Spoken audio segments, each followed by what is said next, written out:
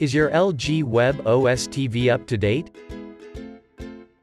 Watch this video to see how to check if your LG WebOS TV is up to date. By pressing the Settings button on your Magic Remote. Under All Settings, select Support. You can now see the Software Update option. We can see the current software version of our TV here. Check for the latest version by clicking the Check for Update button.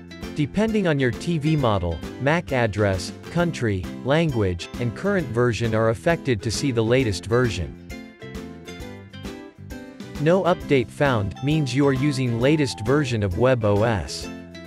If the latest version is available, here will show the latest software version and you can easily update it with a click. When Auto Update is activated, your TV will be updated with available latest version with the internet connection.